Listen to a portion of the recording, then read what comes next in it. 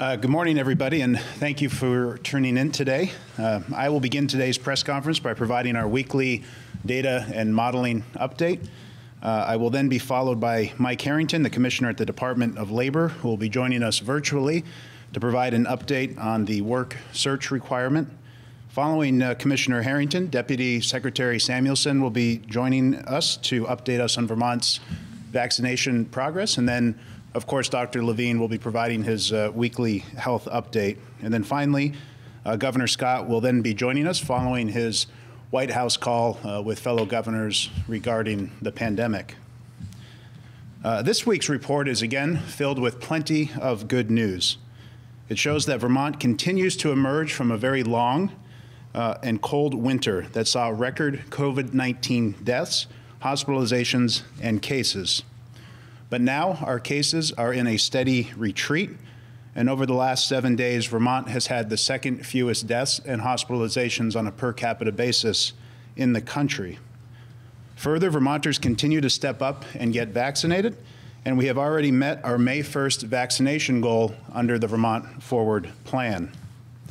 This week, Vermont is reporting 504 new COVID-19 cases, 293 fewer than last week, and down 727 cases from an all-time high on April 5th. Our 7-day average dropped 34% this week, and the rate is down 61% since April 1st. We've also reported under 100 new COVID-19 cases for 9 straight days, the first time we have done that in nearly 5 months. And again, it's important to note that Vermont is seeing these large decreases, even though we continue to lead the country in per capita testing. The dramatic drop in cases that we're experiencing this month was only matched by the similar decrease that occurred last April, when the 7-day case rate decreased 82% that month. However, unlike last April, when we had to close schools, close colleges, and close businesses, we are working our way out of this through a life-saving vaccine and that we anticipate that trend to continue to finally end the pandemic. But to do so, it's critical for everybody to step up and get vaccinated. Cases are continuing to decrease in every age group, with the younger cases continuing to fall the most, with cases among 10 to 19-year-olds down 70% so far this month, and cases for those 20 to 29 down 60% so far this month. Similarly, COVID-19 cases are remaining relatively low on campuses across the state. This week, there were 52 higher education COVID-19 cases, a slight uptick from the 47 that were reported last week, but still down significantly from the 4 straight weeks of over 100 cases that were reported through March and early April. Cases have also generally improved across the state, with 13 of Vermont's 14 counties seeing their case rates fall, including a 42% drop in the Northeast Kingdom. The only county with an increase was Lamoille County, but still that was very slight, with an increase of only 6 cases compared to last week. It's certainly encouraging that we see case rates dropping across Vermont, and this is especially encouraging in the Northeast Kingdom, which has generally seen higher case rates over the past few weeks. However, as you can see from this slide, neighboring counties in New Hampshire and Maine are not experiencing that same trend. In fact, neighboring Coos County has the most active cases in the Northeast, and several of the neighboring counties in Maine are close behind. Last November, we saw trends worsen in northern New Hampshire and then spill over into the kingdom. So we do want to provide an extra word of caution for those living and working in the kingdom to protect themselves, for them to get tested if they visit these neighboring counties, and then ultimately, and most importantly, to get vaccinated so that we no longer have to worry about these outbreaks that pop up in neighboring states that have the potential of impacting our daily lives. With the recent favorable trends, our updated modeling forecasts a very optimistic outlook for the weeks ahead, with cases expected to decrease and with cases expected to even get on a daily basis back down into the single digits in the month of June. However, as always, this will only materialize if we all do our part. We follow the public health guidance, and we all step up to get vaccinated, and we do that as quickly as we can. Turning to hospitalizations, our rates continue to be stable, and they've even shown signs of decreasing as well, with the overall trend decreasing 7% this week and down close to 10% over the past 14 days. Looking at the demographics of our hospitalizations, we can see that those over 70 continue to make up fewer and fewer of those requiring hospitalization. And as a result, the average age of those requiring hospitalization has been on a steady decrease over the past 4 months. With improving case rates and improving vaccination coverage, we anticipate seeing our hospitalization rates fall more significantly in the very near future. And with fewer vulnerable Vermonters contracting COVID-19 and requiring hospitalization, we are also thankfully seeing our fatality rates continue to stay low and even decreasing. Sadly, 14 Vermonters so far this month have lost their lives to the virus, but thankfully that number is trending down from the past few months. And we're also forecasting that during the month of May, this decrease will continue, with as few as 5 and as many as 15 deaths estimated for the month of May. Taking a look now at the Vermont Forward Plan, we first want to take a step back and see what the progress has been since April 9th, when the first step in the plan was enacted. As you can see, that 10 to 14-day period following that first reopening step does not indicate any increased viral transmission. In fact, the case rates were going down, and they continued to go down during that 10 to 14-day period and in the days subsequent to it as well. And looking forward in the Vermont Forward Plan, we also see that we have met our May 1st goal of having at least 50% of the population vaccinated, standing today under new census data numbers at 51.1%. And those numbers continue to increase quite steadily, which is good to see. Looking generally at our vaccination progress, we can see that Vermont is a leader in a number of different categories, ranking second in the country on doses administered, so that's doses first and second, only behind Connecticut.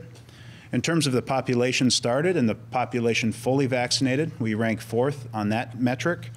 In terms of our older Vermonters, our more vulnerable Vermonters, those who have started vaccination, we rank 2nd with an impressive 94.6% of Vermonters having started vaccination. And we also rank 1st in the country in terms of those 65 and older who are now fully vaccinated, standing at 82.8%. So these numbers are really good and really strong. However, we do want to continue to encourage people that, if you haven't yet made an appointment to do so, nationally, the case rate, the vaccination rates have come down a little bit, decreasing about 9% over the last week. In Vermont, we saw our vaccination rates decrease a bit as well, not as dramatically, down 3%. So you are seeing those rates slow. Of course, Johnson & Johnson was just put back online. A lot of opportunities there to get vaccinated. That is certainly impacting the rate. But there is now availability, in the short and medium term to get vaccinated. So certainly encouraging Vermonters to do that. Finally, taking a look around the region and looking more closely at the Northeast. Aside from those counties that we referenced in northern New Hampshire and western Maine, the case rates and the hospitalizations have seen great improvement across New England and the Northeast, with cases down nearly 28% compared to last week, and every state in the region seeing a decrease.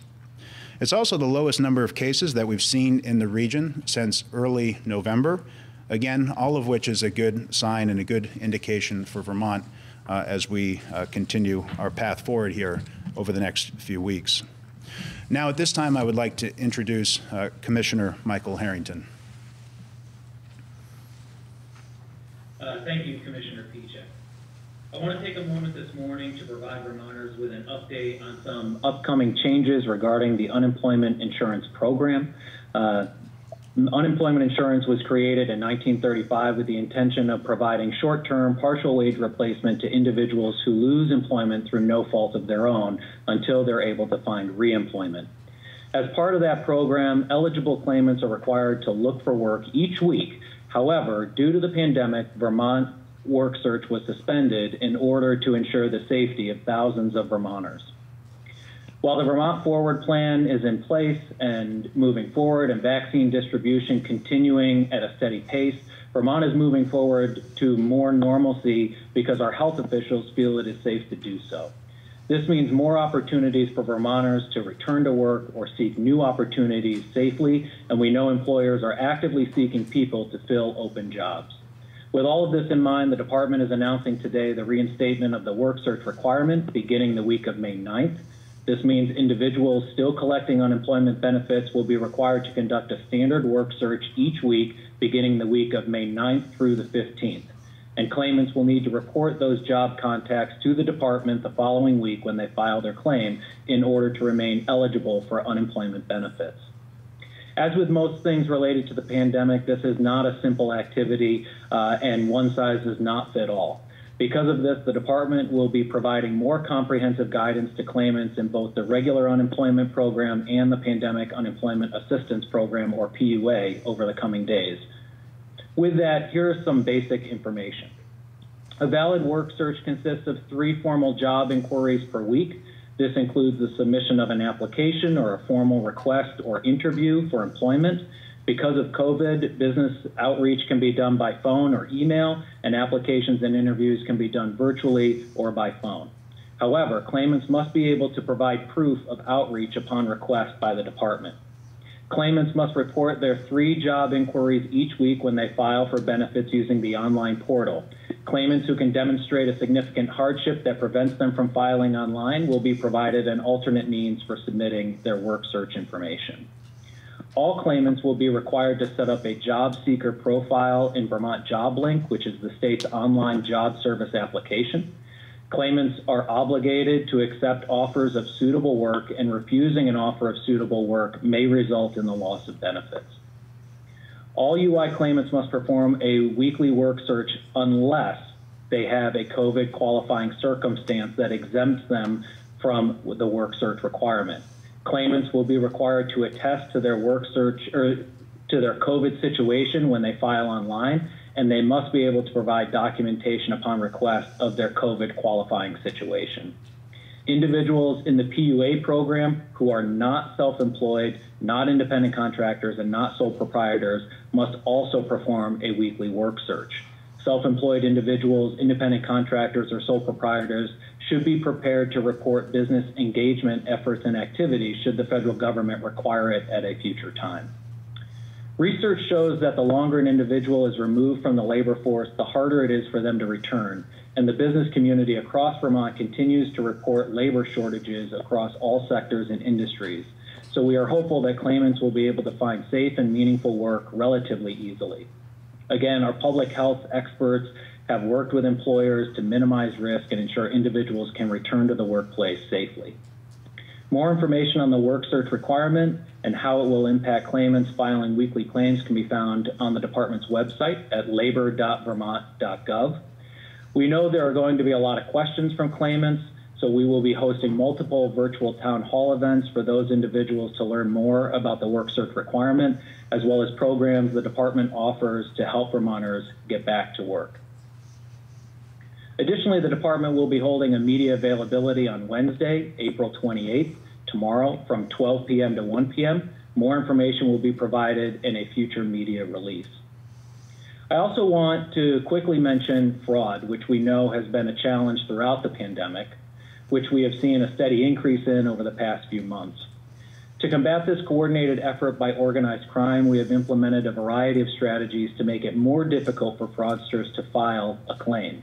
Because of this, claimants may be asked at different points in the process to validate their identity, and the process for new or first-time claim filers may be extended slightly to account for increased security cross-checks.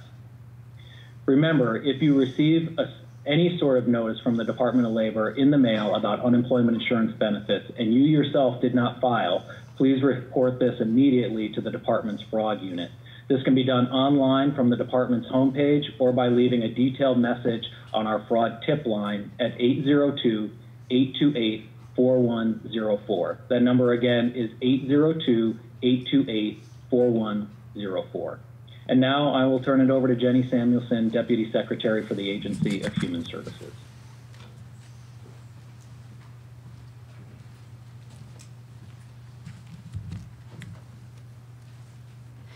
Good morning. As you may know, the CDC and the FDA have lifted the pause on the Johnson & Johnson COVID-19 vaccine following a thorough safety review. The two agencies have determined the following. Use of the Johnson & Johnson COVID-19 vaccine should resume in the United States. The FDA and the CDC have confidence that this vaccine is safe and effective at preventing COVID-19. The FDA has determined that the available data shows that this vaccine's known and potential benefits outweigh its known and potential risks in individuals 18 and older. At this time, the available data suggests that the chance of a very rare blood clot occurring is low, but that the CDC and FDA will remain vigilant in continuing to investigate the risks. Healthcare providers administering the vaccine and vaccine recipients or caregivers should review the available COVID-19 vaccine fact sheets that are on the FDA's website at fda.gov. Based on this information, we are excited to announce that the clinics offering Johnson & Johnson vaccine have resumed across the state, including clinics in Chittenden, Addison, Windham, and Orleans counties. I want to highlight a clinic that is happening today in Barton. This is a drive-through clinic at the Barton Fairgrounds from 9 a.m. to 3 p.m. They will be able to accommodate up to 100 drive-ups for those individuals who do not have an already scheduled appointment. So bring an eligible friend or family member with you today.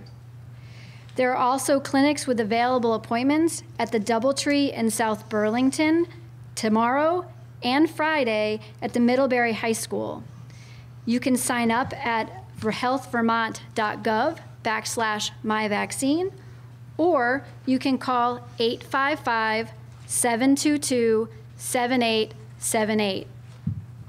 If you haven't scheduled an appointment or want an earlier appointment, additional clinics have been added this week for all 3 vaccine types. Available appointments exist on weekdays and throughout the coming weekend. I specifically encourage younger Vermonters age 16 and older to make an appointment. As of today, 52% of Vermonters who are 16 or 17 years old and 43% of those between the ages of 18 and 29 have been either vaccinated or registered. As a reminder, if you are unable to make your scheduled appointment, please cancel or reschedule it in the registration system. This will allow other Vermonters the opportunity to get vaccinated. Turning to BIPOC Vermonters, we have been making great progress in this area. As of today, 54% have either been vaccinated or have made an appointment. In terms of our overall progress, Vermont has a lot to be proud of. As Commissioner Piczek mentioned, we are second in the nation for vaccines administered per 100,000 people and first in the nation for those who have completed vaccine and are 65 and older. As of this morning, 324,100 people have been vaccinated against COVID-19. Of those, 100,000 have received their first dose of the vaccine. 224,000 have received their first and last dose. This pandemic has taken a toll on all of us.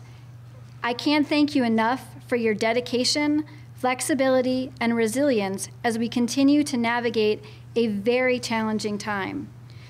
We're moving in the right direction. If you haven't done so already, please schedule your vaccine appointment to help us all get back to the sense of normalcy as soon as possible. At this time, I'd like to turn it over to Dr. Levine for a health update.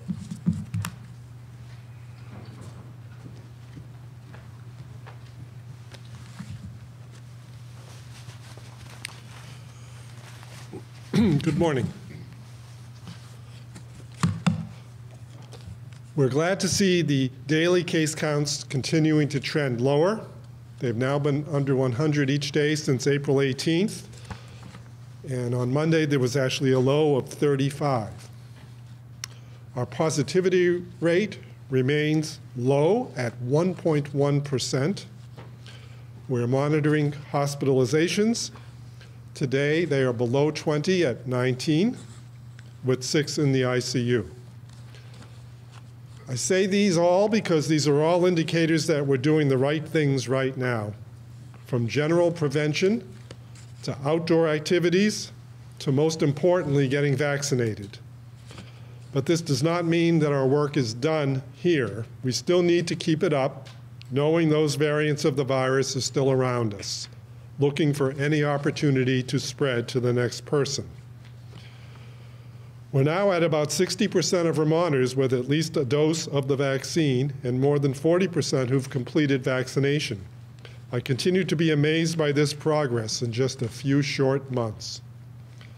I also want to add that some national news reports have raised the issue of people who get their first dose but do not go back for their second. This has not been a major concern in Vermont. According to our data, fewer than 3% of those who received their first dose have not yet gone for their final dose 14 or more days after they were scheduled to. We're working to bring this relatively small number down even further, and I thank Vermonters for completing vaccination and ensuring they have full protection. And we are pleased to again be able to offer the Johnson & Johnson vaccine, as you just heard, with the vaccine having undergone a thorough safety review. As you know, the CDC and FDA had recommended a pause on the use of the vaccine after reports of 6 cases of a rare and severe type of blood clot. During that time, the agencies examined data to assess risk and give information to providers and clinicians so they could manage and recognize these events, which require unique treatment. At last report, the federal agencies have confirmed a total of 15 cases of what is known as thrombosis and thrombocytopenia syndrome, TTS, including the original 6 reported cases. All of these cases involve women between ages 18 and 59 with symptom onset between 6 and 15 days after vaccination. 13 of the cases were in women below age 50 for an estimated 7 cases per million doses administered in this age group. What this means is the data do suggest that TTS is still very rare. And while instances of TTS can be serious, and we all need to be vigilant, when it comes to this risk, the potential risk from COVID-19 is much, much greater. We know that this one-dose vaccine is especially helpful in bringing protection against the virus to certain populations where access may be more difficult, and that it remains an attractive option to people who want the one-and-done approach. In fact, many Vermonters have already signed up for Johnson & Johnson vaccine clinics since we reopened them, including a new drive-through option in the Northeast Kingdom that's happening just as we speak, which may also be an appealing format for some. We once again have 3 safe and effective vaccines to offer, and Vermonters can choose a specific clinic when they make an appointment. I don't want to inundate our clinicians with phone calls, but I do encourage anyone with concerns or questions about their health or which vaccine is the right choice for them to contact their healthcare provider. You deserve to get the answers you need from someone you trust and who knows you well. But I want to emphasize, the most important thing is that you get vaccinated, no matter which vaccine it is. Remember, our progress in vaccination is a core element of the Vermont Forward Plan, allowing us to carefully get together, travel, and visit shops and businesses with fewer restrictions. This plan is carefully tied to population vaccination metrics. The goals we've set are realistic and, as you saw, achievable, but we still need your help to make this a reality, again, by getting vaccinated. And speaking of easing some restrictions, there are some indications that guidance may be forthcoming shortly from the CDC regarding wearing masks outdoors. It's noteworthy that here in Vermont, we have not been seeing cases arise from the North Beach celebrations recently. As the governor said last week, our team is actively continuing to look at state data and national recommendations, and will of course review any changes. In fact, he may be hearing about this on the White House call right now, so stay tuned. The governor also mentioned on Friday, we have now released summer overnight camp guidance. This is available on the Agency of Commerce and Community Development website.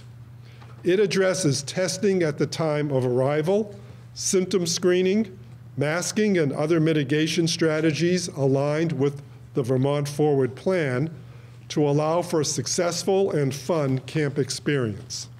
Something every Vermont kid deserves, especially with all they've been through this past year. Finally, it's been a while since I've told a story. I'd like you to hear from a Vermonter who wanted to share her COVID-19 story. When I encourage people to get vaccinated, I often talk about the more serious outcomes, like hospitalizations and long COVID, which can affect even younger people. So never underestimate the power of this virus. Just look at the severe and often young hospitalized cases being seen in Michigan right now. But I also know it's easy that young people may think that will never happen to them. So here's something else that can happen, either a loss of taste or smell called anosmia, or a distortion of smell known as parosmia. As this Vermonter put it, amusing to some at first, benign enough compared to the horror stories of severe illness and death. I was lucky. I have full lung capacity. I can work out. I can participate fully in life. No big deal, right? Except now it's been 6 months. She goes on to say, in fact, having no sense of smell or taste would be a blessing some days. But instead, food smells and tastes take on another means. Meat tastes like what I perceive rotting flesh tastes like. Fruits and vegetables like compost. And most things like I'm eating the contents of an ashtray. Even my cosmetics and shampoos smell putrid. I cannot smell the fresh Vermont spring air and grass or enjoy that morning cup of coffee. She says this feeling is socially isolating and lonely and has brought her to tears, and she prays it will come back. Now, we all have different things that are important to us. And maybe for you, it's having a meal with family, hanging out with friends at a restaurant or a brewery, or cooking for someone you love. These would not be the same without your taste and smell. I do offer my appreciation to the Vermonter who allowed me to read these comments. And just recall, people weigh risks and consequences in different and often personal ways. So if this could be what motivates someone to get vaccinated, I hope you'll share this story with them. The governor is not yet back from the call, so we'll begin the questions and answers. I know he's on his way down, so Calvin, if you've got a quick one for Dr. Levine or someone else, you can start with that, and then the governor will be here for any follow-ups. I do have one for Dr. Levine. So Commissioner Pichek mentioned that we're seeing vaccination rates decreased about 3% last week. I guess I'm just wondering if you expect this number to rise, and also, you know, what barriers we're still seeing to people accessing vaccines. We hear a lot about hesitancy, but I'm just wondering, you know, what sort of barriers are you seeing now? Sure. So I'm not sure I'm going to see that number rise necessarily. And I think one of the barriers that we just overcame was there was no Johnson & Johnson. So there are a number of people that I know were just awaiting the return and were very disappointed by the disappearance. So we'll see how that plays into it. In addition, you're going to see larger scale vaccination still for the near-term future. But as we move past the next couple of weeks, I think you're going to see more events like what are happening in Barton at different types of venues. You're going to see more opportunities for walk-in. You're going to see more opportunities for people to be vaccinated, bringing the vaccine to them as opposed to asking them to go to the vaccine. So we'll be specifically examining certain populations that we know would probably get vaccinated if it was convenient for them and if we made the vaccine available in a timely way. We may start looking at other sectors of our work sites and educational sectors as well. And we're hoping very much that the 12 to 15-year-old group will receive authorization for vaccinations sometime mid-May or late May. And so we're starting to already do some of the planning for gearing up for that. Again, making the vaccine easy and accessible to them, working with our colleagues in pediatrics for a lot of the awareness setting and education and answering concerns, as well as participating in that aspect of vaccine. I'll save number 2 for the governor. I bet.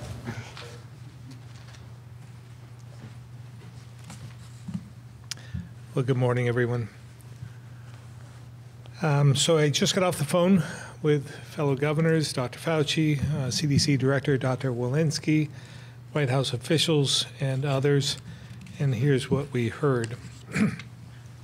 First of all, Dr. Walensky reinforced confidence in the J&J vaccines, noting the risk of blood clots was extremely rare, about 1.9 in a million chance, and the benefits of preventing COVID far outweigh that rare risk.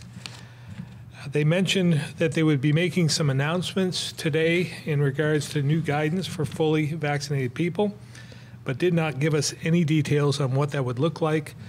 They didn't want to get out ahead of the president, who is having a press conference, I believe, at 12:15. So stay tuned. On the supply front, we heard that our Pfizer and Moderna will remain steady for the next few weeks. So there was no increase or decrease for the Pfizer and Moderna. And the pharmacies will see a slight uptick for Moderna and Pfizer. For Johnson & Johnson, on top of any supply in the system after the pause, we'll see a small distribution next week, about 800 doses each for the state supply and pharmacies. So in total, we'll receive about 1,800 more doses this week than last week. And we're told that there is also going to be a significant increase in J&J sometime in the next 2 to 3 weeks, and it has to do with authorization for the Baltimore plant to increase their inventory. So next, as you heard from Commissioner Piczek, Vermont's vaccine rollout has been one of the most successful in the nation. Not only were we the first to reach 90% of our most vulnerable population, those over the age of 65 with at least 1 dose, but we also ranked second in the nation for vaccine administration. The only state ahead of us, Connecticut, pivoted to our age banding approach after determining their initial strategy was just too complicated. And because demand continues in Vermont, we've met our May 1st target for the percentage of the adult population vaccinated. We're also averaging our lowest weekly case count since November, which is a good sign that vaccines are working. This, along with our vaccination rates so far, puts us in a strong position to move into step 2 of the Vermont Forward Plan, which we'll discuss in further detail on Friday. And although cases are at a 5-month low and hospitalizations are declining, it's still important to do your part and follow the guidance in place. So don't let your guard down, because we're still working to vaccinate as many Vermonters as possible, and we still have much more work to do before we get back to normal. Every day, we're getting closer and closer to a time when you don't need to think about masks, distancing, and crowds with every plan you make or every time you leave home. But this all depends on Vermonters continuing to get vaccinated. So again, there are appointments available all over the state. So please, if you don't have one already, please sign up. Everyone has a role to play to reach the level of vaccination we need in order to get back to normal. So I'm asking everyone to do your part. We've got a lot to be proud of here in Vermont because from the beginning we've been a national leader during the pandemic. So let's make sure that continues and get as many of your friends and family vaccinated as soon as possible.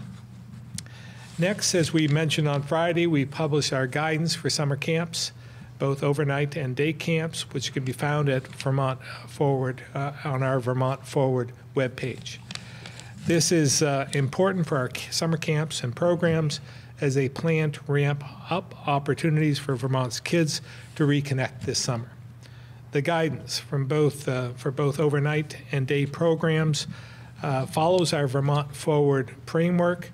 As we continue to see reductions in cases and demand for vaccines, I'm confident our kids will have an enjoyable summer. Finally, on Friday, Dr. Levine and I mentioned that last Saturday, was National Drug Take Back Day. As we said during last fall's Take Back Day, the state collected about 4,500 pounds in unused medication.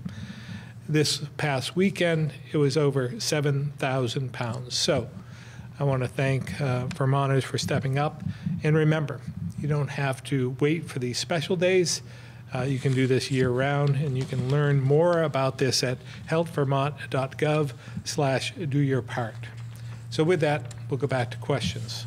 And we'll go right back to Cal. Thanks, Governor. So as we heard from Commissioner Harrington, the state's going to be implementing the work search requirement in May. I guess, with some schools still hybrid and some still fully remote, I guess, how do we balance the need for childcare and being able to, have not all schools are still in person, so parents might not necessarily get back to work. So I guess I'm just wondering what sort of resources are there and how do we balance that? Yeah, again, this has been my concern all along, and that's why we didn't put the work search requirement back into place. But as we see more and more schools that are going to in-person instruction, as well as more people getting vaccinated, our case counts going down, there's more opportunities for private child care facilities as well to step up. And we're also, we talk about our summer camp opportunities. We'll be able to provide those opportunities for kids this summer. So this is the right time. As we've seen, things are getting closer and closer to being back to normal. We're taking a major step on Saturday, and we'll take another, hopefully, if the vaccination rates continue, see another major step in June, and then hopefully be back to normal by the 4th of July. So all of this is interconnected, and we just thought it was the right time to do so. Thank you.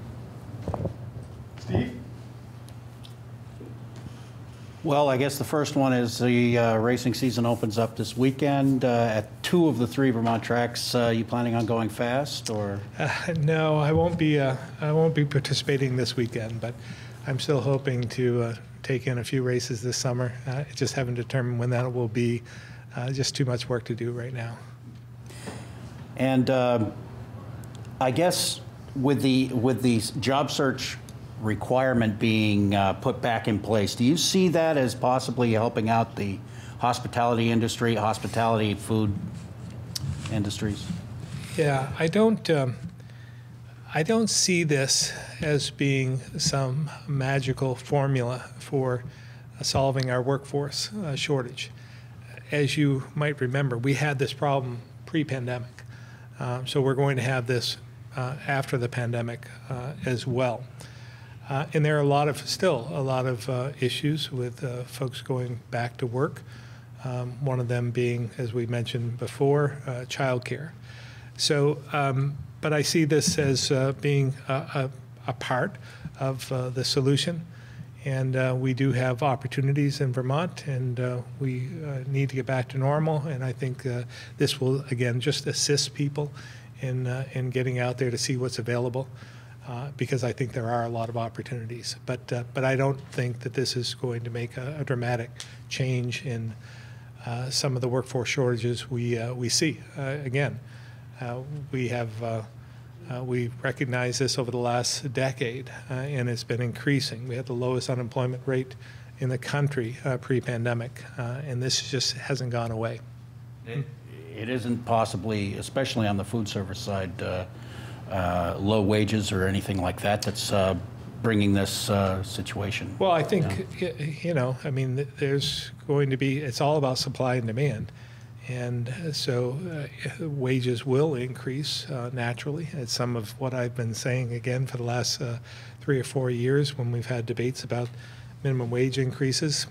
I think we're going to see a natural occurrence of increase in wages. It's organic growth. It's just about that basic principle of supply and demand. So we need more people, and I think wages will come up as a result. Thank you.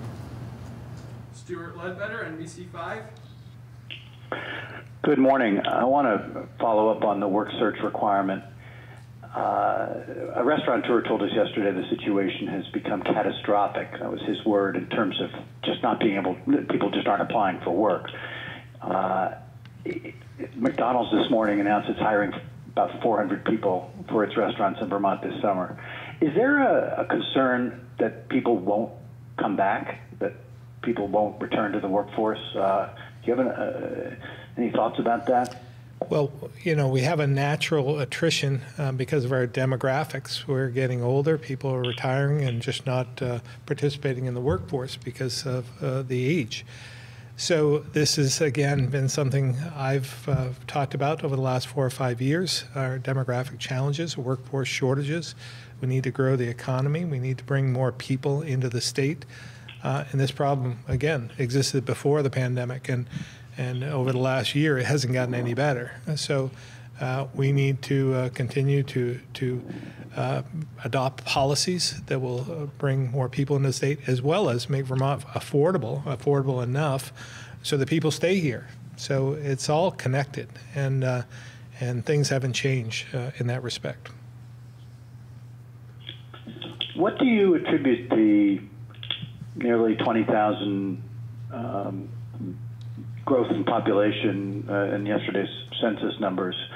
What do you think is driving that? Is that COVID related?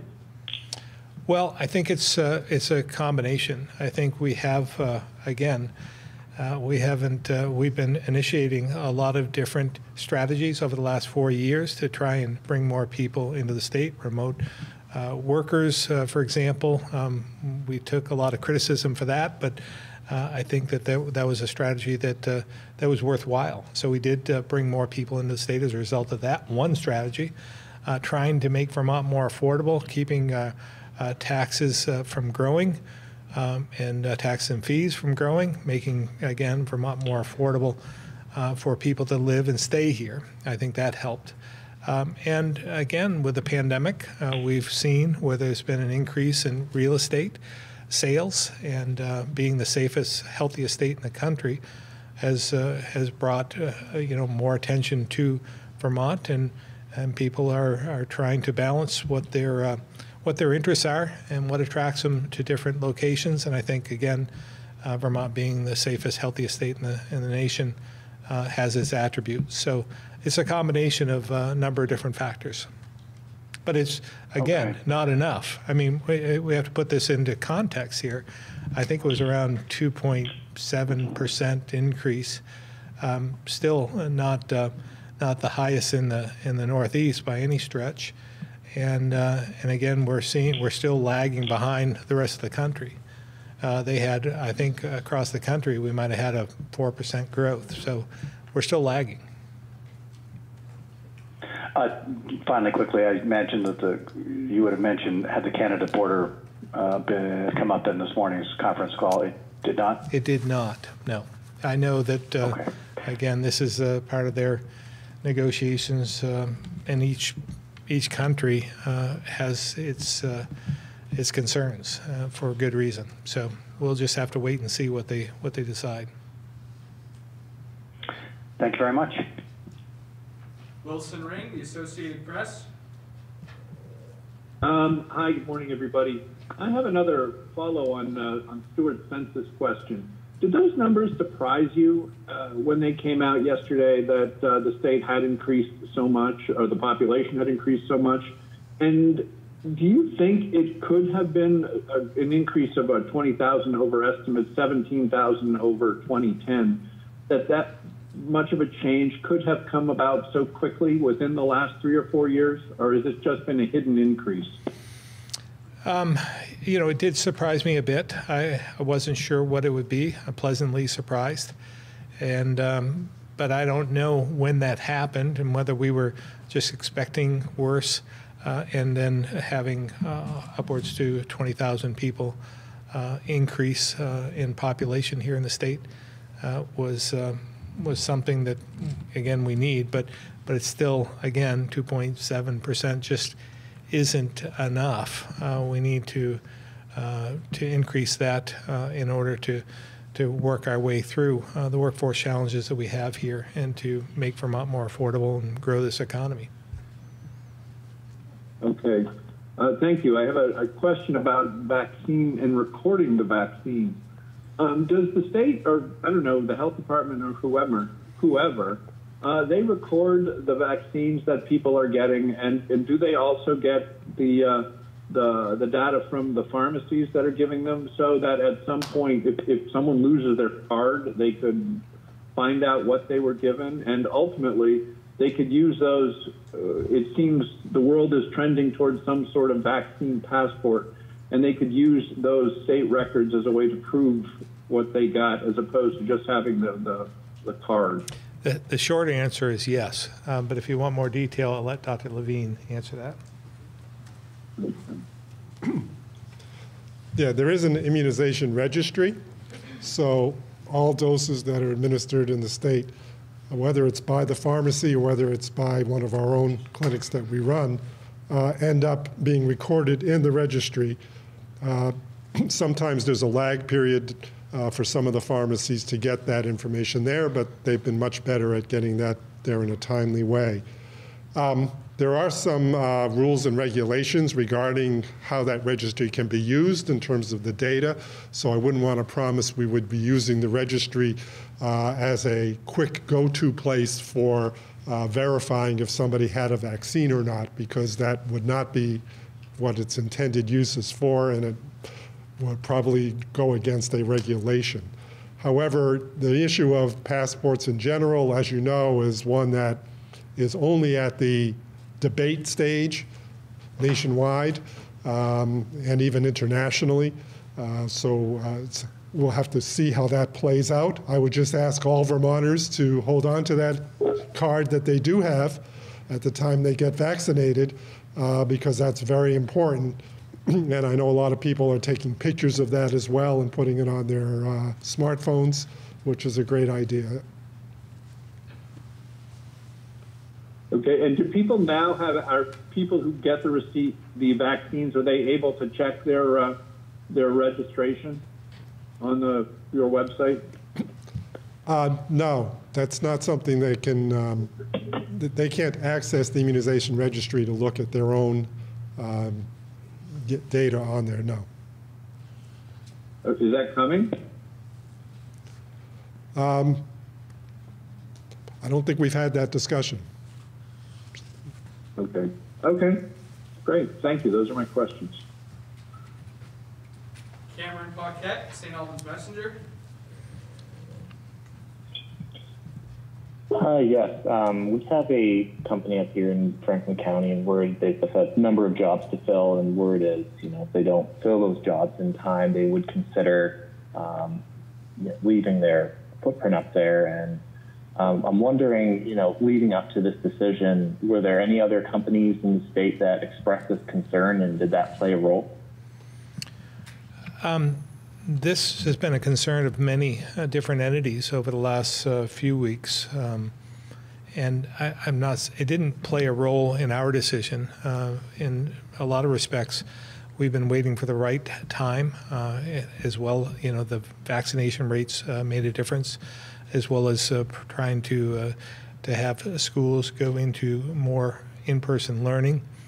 And all that coupled together with our case rates decreasing led us to believe this was the right time to reinstitute the work search requirement. But this isn't, you know, this isn't something magical. It's automatically going to have people return to work. They still need to have some of those necessities like childcare, for instance, and there, you know, to be perfectly blunt, there are some who are perfectly content staying on the unemployment assistance because of the $300 stipend. And following on that, looking at the labor shortage, I kind of wanted to dive a little deeper into that, what it specifically looks like. Is it the jobs that need to be filled, are they primarily in person? Are they a certain sector or other? And has sort of the migration toward or the more use of remote positions had any sort of impact on these as well?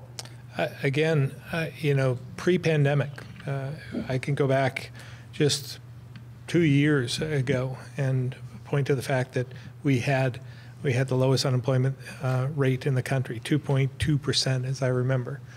We had more jobs available than we had people to fill them at that point in time, 2 years ago. So this problem hasn't fixed itself. And I want to stress that we still need to put measures in place. We need to focus on the future in order to work our way out of the position we find ourselves in. We didn't get into this overnight. We're not getting out of it overnight either. But that's why it's so important that we take, for instance, the federal aid that we receive, that's $2.7 billion. $1 billion of that is flexible. The $1.7 billion goes direct to programs and so forth to help people. It's $1.1 billion. It's a little more flexible. That's what I presented to the legislature to invest in things we need for the future that we haven't been able to afford, like having $250 million for housing. That's important. If we want to bring more people in, affordable housing is going to be important. If we want to have broadband, which has precluded some people from coming and living in Vermont. There's another $250 million that we presented to the legislature. Climate change mitigation is something that is of interest to many and is part of our future to make sure that we're safe and we're paying attention, we're doing our part to prevent some of the catastrophic events in the future. There's $200 million there. And water, sewer, and stormwater are all critical pieces of the infrastructure that we need in order to bring more people into the state. That coupled with about $170 million for economic development, if we were to take that money, this one-time money, it's not ongoing, just one-time money to invest in something monumental for the future, we could change the trajectory of Vermont. But if we squander this opportunity, if we waste this opportunity, and then we look back in 5 or 10 years and wonder what we did with our $1 billion, it will just be regrettable in so many different ways. So that's why I'm stressing that if we want to do things different in Vermont, we want a different trajectory, a different path forward, then we better invest with the money we have wisely.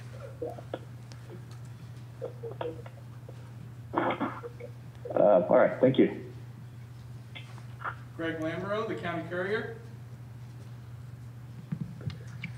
Good afternoon, Gus. I'm going to pick up where Cameron left off there. As you know, we've asked you several times about the unemployment issues in Vermont and particularly in Franklin County.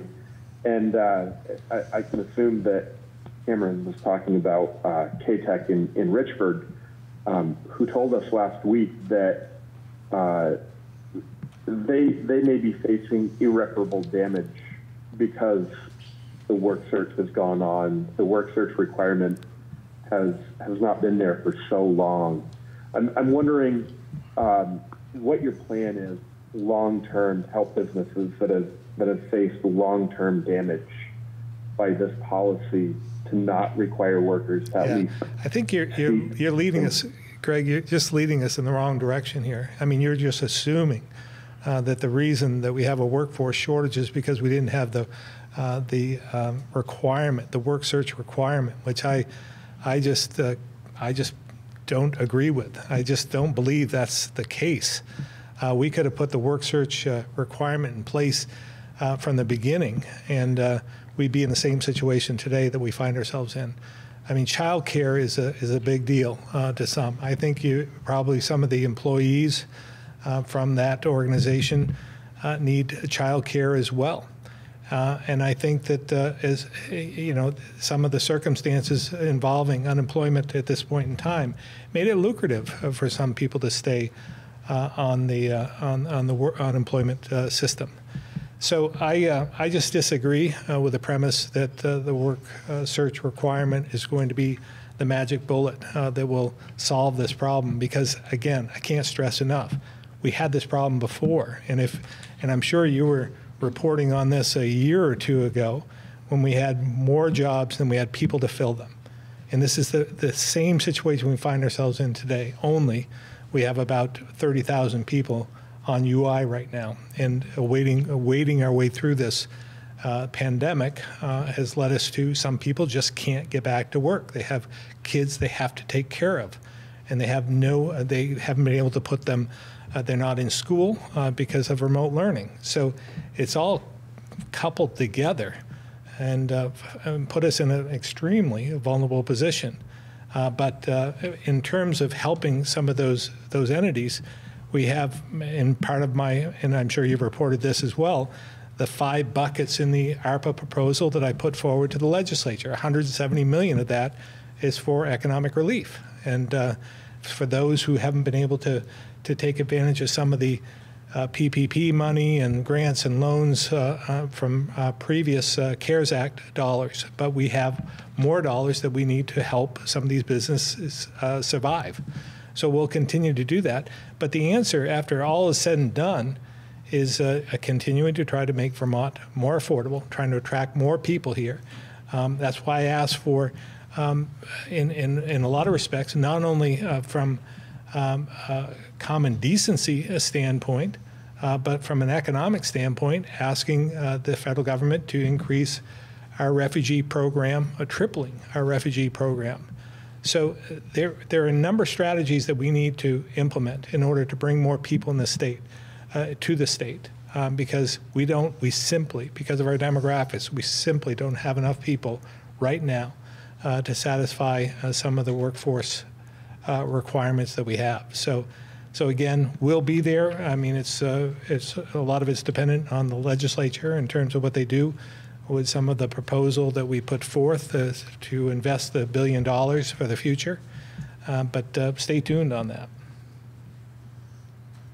Well, you've been governor now you're in your 5th year, so I'm wondering how you're going to work with the legislature to ensure that this actually happens. It's easy to post blame and say, hey, you know, the legislature isn't making these rules and policies to get to my desk.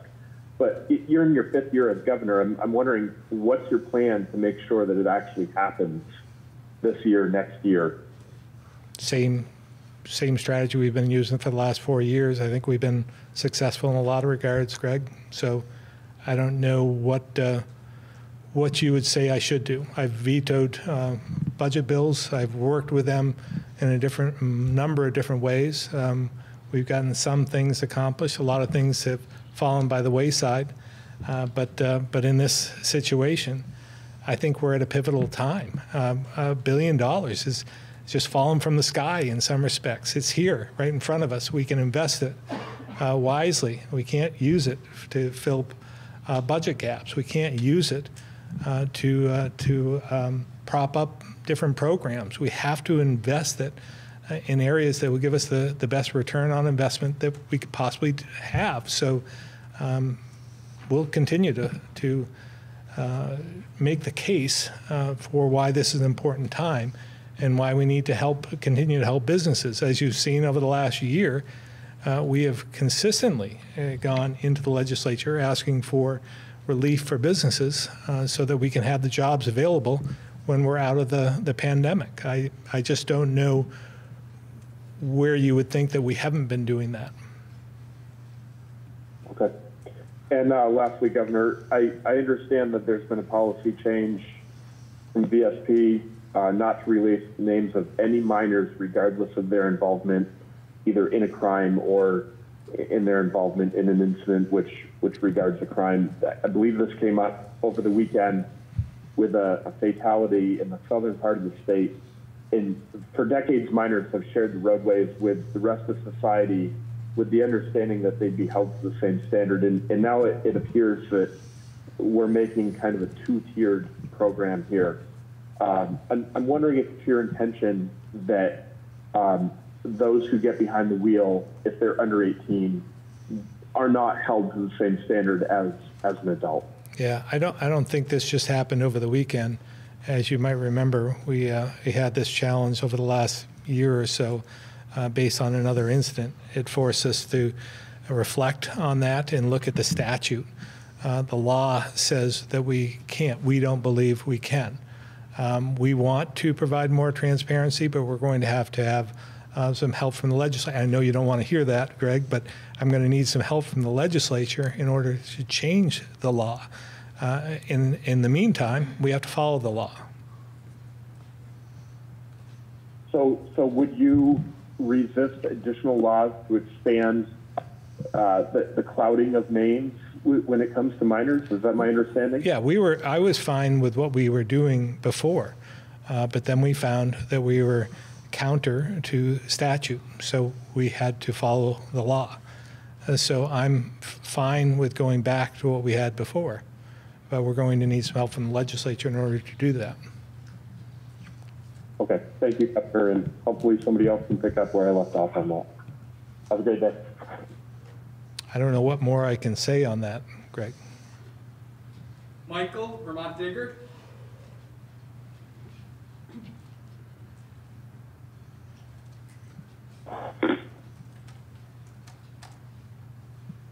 Michael Digger.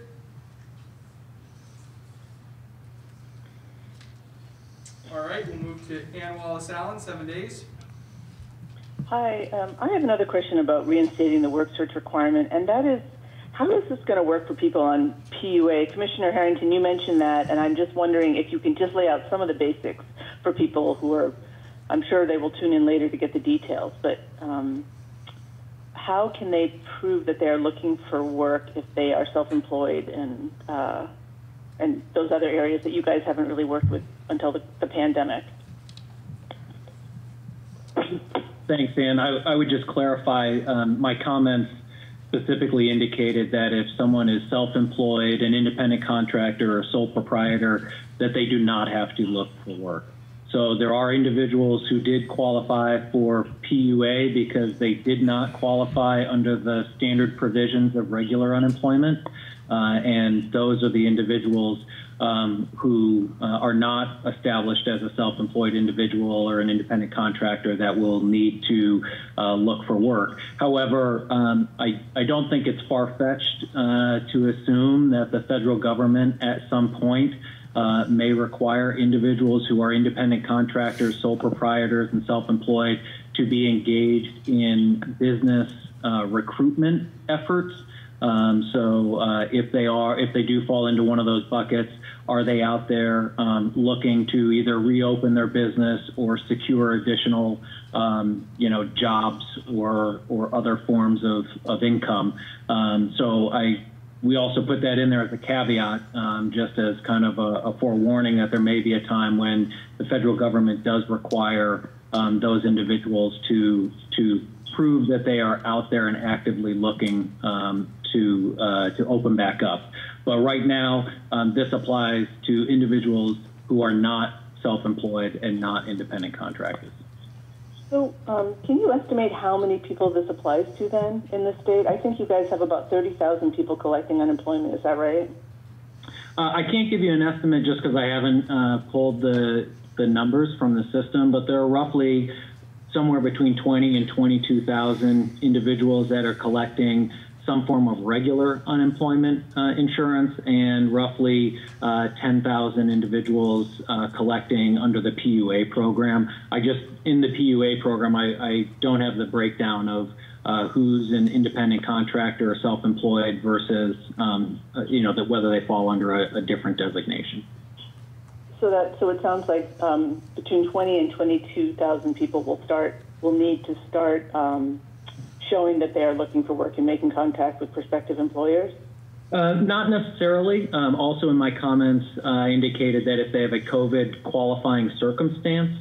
So again, the legislature back at the early part of the pandemic passed expanded eligibility for unemployment, COVID qualifying reasons, if you will. And if an individual still meets one of those COVID qualifying reasons for not returning to work, then they would not be required to conduct a work search. So again, there will be a portion of that population who may fall into one of those eligibility criterias, but again, that remains to be seen at this point because we haven't necessarily asked the specific question as it pertains to the work search. Does COVID qualifying mean they have somebody at home who needs to be taken care of? Yeah, there's a couple of them, and I should also just remind folks we will have a media availability tomorrow afternoon, so we can answer more immediate questions or detailed questions. But for instance, if someone is needing to remain home to care for a loved one who is suffering from COVID-19 or a subsequent issue related to COVID-19 or is quarantining because they have a significant health condition that prevents them from returning to normal life, if they are caring for a child who has either lost their child care or is doing remote learning, or if the individual themselves has been instructed by a specialist or a healthcare provider to either quarantine because they were exposed to COVID-19, they contracted COVID-19, or if they have a health condition that prevents them from returning to the work site at this time. Although, I think, again, there will be more detailed conversations around what long-term looks like in those cases, and I expect more guidance from the federal government as well. Thanks so much. Thank you. Mike Donahue, The Islander. Thanks, Jason. Governor, I guess I'll take up Greg's invitation to follow up on his last question. It's kind of ironic because I was going to ask you last Friday about an update on the gag order that Public Safety Commissioner Sherling implemented. It was last September where a wrong-way teen driver killed 2 people in a head-on crash in Charlotte. But over the weekend, Vermont had another case of another 16-year-old driver reportedly killing her classmate, and the teen driver was driving drunk, the police say. So now Commissioner Sherling has further stretched his gag order to mandate the state police hide the name even of young people killed in car crashes, not just the drivers, but people who are killed in crashes. So even though the obituary is going to be in the paper probably tomorrow and the death certificate's public and the school principal's talking about the victim and the friends have painted the name on the road at the crash site, the state police are being directed, that they can't give out the name of person whose name is actually going to be in the accident report. That gag order, by the way, was billed as being brief, and now we're 7 months in and counting. So I'm just wondering, the Vermont Attorney General sided with transparency at the time. Your own legal counsel testified in the legislature that the public had a right to know the truth. Yet Commissioner Sherling seems to be at odds with your transparency stance that you had as a senator, lieutenant governor, and governor. I'm just wondering, at what point does everybody get on the same page here? And Are we going to have transparency in Vermont? Yeah, Mike, as you are well aware, the reason our general counsel was in testifying with the legislature about our position was because we feel we need a change in the statute to allow us to continue to do what we were doing before. So until that happens, we feel as though we have to follow the law. And from our standpoint, this means not giving out that information. We do, I would rather go back to where we were before this situation arose and go back to that transparency. And I thought we were on our way to doing so, but I'm not sure what the legislature is doing at this point, whether they're going to move forward with this or not. It may be a better question for them, actually. Well, they've got a bill, and I mean they're moving to, and it was little input from law enforcement on this whole thing. From what we were told, that they're now looking at allowing people up to, I think it's age 22 to, be able to go to juvenile court or be a youthful offender up to age 22. And I think what Greg was getting at about shouldn't everybody have the same consequences, I guess, on the highway. But I mean, should teenagers face charges of driving while intoxicated with death resulting, or careless and negligent driving with death resulting in adult court, instead of putting them in a juvenile court where, we've discussed this in the past, that there are no real consequences. There's no juvenile jail anymore. The best they can do is tell you to get some counseling probably, and maybe do community service or something like that. But I mean, should the so-called Big 12 crimes, should DWI with death resulting be included in that now? Again, we testified on this. Our general counsel testified on this, and we thought we were coming to a place where we could all agree. I think you had even said that you could, I don't know if it was reluctantly or not, but agree to the position we were heading towards. And then it stalled for whatever reason. I'm just not sure. But I thought we were getting to a point where we could come to some resolution. Yeah, and I think the House Committee Government Ops is considering this for the final time this afternoon. So we'll see if this fatal crash causes them to put the brakes on a little bit. But yeah, well, we hope so. Okay. We'd like to come to some resolution as well. Would you consider vetoing it if you think it was too wide open? Possibly. I mean, I would take that into consideration. I don't know what the final bill is going to cover, but I have some concerns about a number of pieces of legislation moving through the legislature at this point in time. So I would not rule out veto on a number of issues. Okay. Right. Thank you very much. Appreciate your time. Yep. Kat, WCAX. Hi, so I'm seeing in the New York Times just moments ago, the CDC updated its guidance on masks for vaccinated people outdoors. So when they're exercising alone or with family members or when they attend small gatherings, the CDC says they don't need to wear them anymore. However, the CDC did stop short of stopping masking outside altogether. Obviously, this just came in, but Dr. Levine, do you have any initial thoughts on hearing that and how it compares to Vermont's guidance?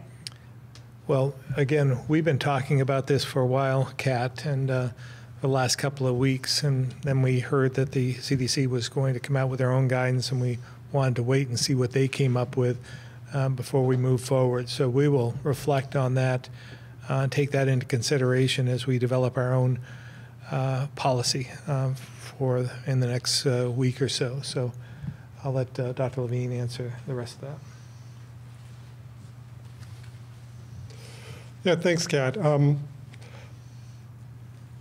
Basically, I think the CDC is practicing what I'm terming pragmatic applied public health, trying to make sure that what they tell citizens is important is truly important and science and data driven, so that people won't sort of look at something and go, well, that's ridiculous, and not pay attention to the things you really want them to pay attention to. So I think they've begun to recognize that perhaps there's an opportunity in the outdoor setting to not wear a mask and not expect you're going to transmit virus. There's some very new reviews out on this in the scientific literature, and I mean very new, so we have to analyze that ourselves here as well as some older data going way back to Wuhan, China from the very beginning that would support such a stance.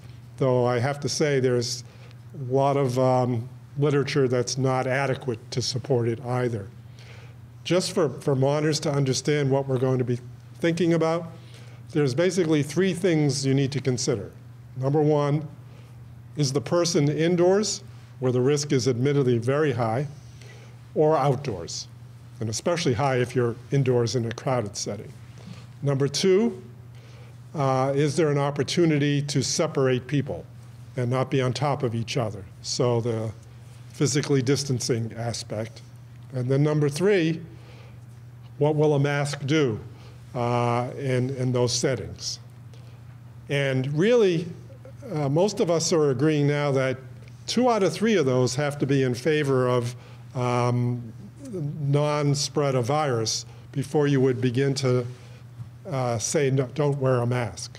So what the CDC is saying today is if you're outdoors and you're not on top of each other, but you're able to distance, perhaps a mask would not be advisable, or not be necessary. And as the governor was saying, I think we've kind of been saying that since the beginning. Even in the outdoor setting, we've not told people to take away their masks, but we've always said that there are times in the outdoor setting that you can take your mask off because you're very distant from anybody and you're out doing something on your own, alone, in the woods or on a bike path or what have you. So again, just those 3 criteria and trying to put them all together in a way that makes sense. Well, I've got you here. There was another New York Times article recently that talked about how some people who are immunocompromised might not be as protected by the COVID vaccine as we would like them to be. So what's the guidance for Vermonters about that, both for those who are immunocompromised themselves, but also for those who have friends or loved ones who are? Should they be taking extra precautions despite being fully vaccinated? And if so, when might they be able to say, okay, I think it's about safe to not take those? Yeah, so these are really good questions and important for that subset of the population you just described. Because one never knows, depending on what kind of immune compromising condition one has or what medications you're taking that could hinder your immune system's ability to mount a full response to a vaccine. So you never know exactly how much immunity that group of people is going to have, though nobody would say they shouldn't get vaccinated. Everyone agrees they should get vaccinated. Even in some of the current guidance from us as well as from CDC, we talk about the vaccinated person still being aware of who is in their surroundings. So that, yes, one vaccinated family and another vaccinated family may feel comfortable sitting around a table without masks and eating their dinner together. But if one of the members of that vaccinated family is actually an immunocompromised person, you're supposed to factor that in your decision making. And certainly now, even though we've provided you with very optimistic information about the path of the virus in Vermont now and how good a job everyone is doing in Vermont, the reality is there's still plenty of virus around, and people need to be cognizant of the person they're with. And if that person does have an immune issue, then we should be respectfully masking in the presence of that person, even if we think we have very low likelihood of transmitting virus because we're vaccinated. And that kind of thought process is going to have to continue for a number more months. So that's my answer to your question. Great, thank you very much. Devin Bates, Local 22, Local 44. Yeah, a question for Governor Scott. You had mentioned at Friday's briefing that you told the second gentleman Vermont needs more vaccine, and I'm seeing now experts are concerned that the U.S. will start to run out of people willing to be vaccinated within a matter of weeks. And you've spoken, to the sense that that's not the case in Vermont. But as the incentive maybe starts to go away as things reopen anyway, is there a concern that we're working with a short timeline here to get a greater supply? Could it be something that's too little too late if that doesn't arrive soon? Well, again, that is exactly why we want to make sure that we're getting the supply we need to vaccinate those who want it, and that we continue to provide for that to happen. So we have to do our part. We have to make sure that we get the supply in. The federal government has to make sure that we get a supply and not reduce anything from the state. And thus far, it appears we've been successful. I had some conversations with some of the pharmacies last week, one-on-one conversations, and they agreed to work with us in order to use up some of their allotment to provide for more pop-up clinics and so forth, and working together in any way we can. So I think we're in fairly good shape here in Vermont at this point, but yes, I mean, we've seen other states around the country that have just turned down their supply. They don't need it this week because they have so much in inventory. But that's not the case here in Vermont.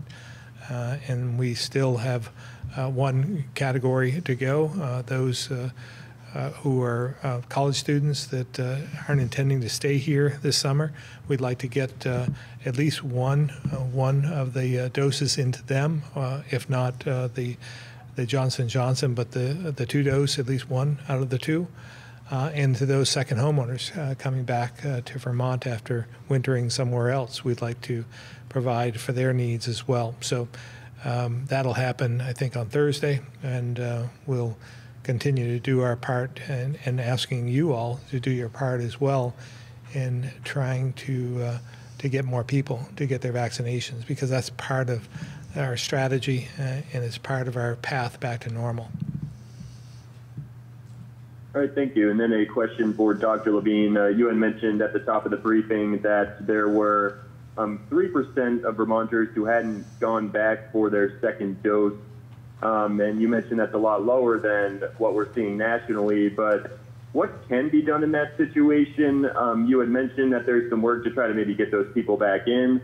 What does that process look like? And, why do you think this is happening, I guess? Does the Department of Health have any idea why someone, would go through the process of getting their first dose and then suddenly kind of drop off the map like that?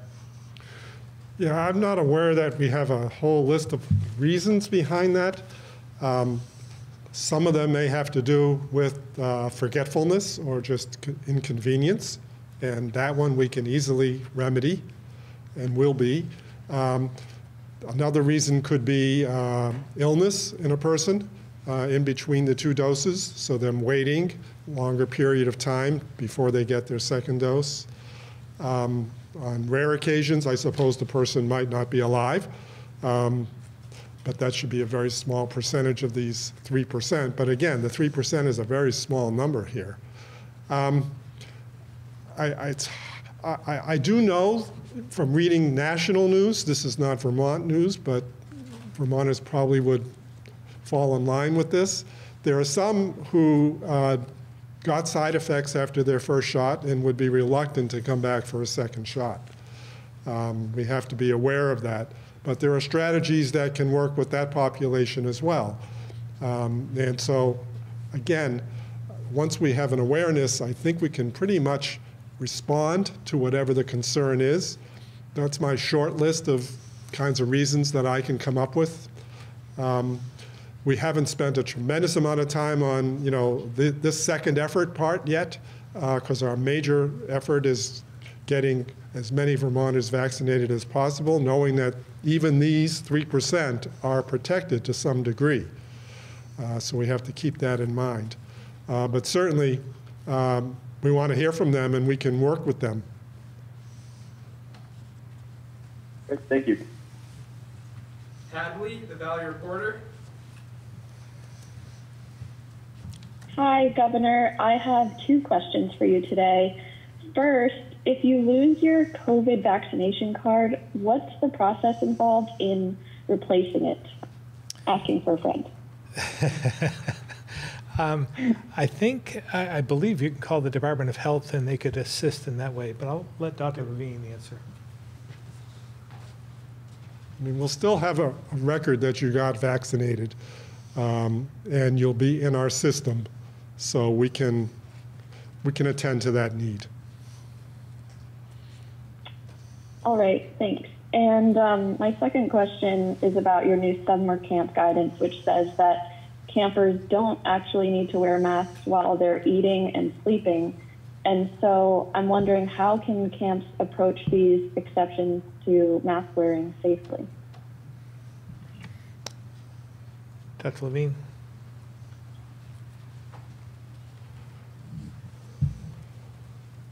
So some of the strategies, for instance, with sleeping, are distance and head to toe, so that not everybody is lined up in the same direction.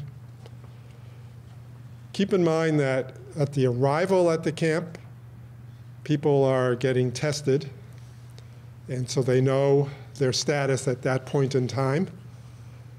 I know there's opportunities to leave camp, so to speak, and go on field trips or whatever, but I do believe most of the camps are not going to be having people traveling outside of the camp setting.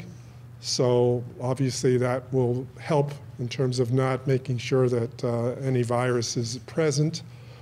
And then we'll be in a different place at that time as well. So as you saw in the modeling projections, which you could model yourself, seeing the trend that we're going in, we're ending up at a point in time in the summertime when we hope there should be markedly less virus than now, less transmissibility between people occurring, especially if the vaccination progress that every Vermonter's been making has held up during that time. During eating, that's a different story. One thing the schools use is everybody facing in the same direction. So camps would be able to do that. But another thing that I think can happen very commonly in camp is not eating indoors.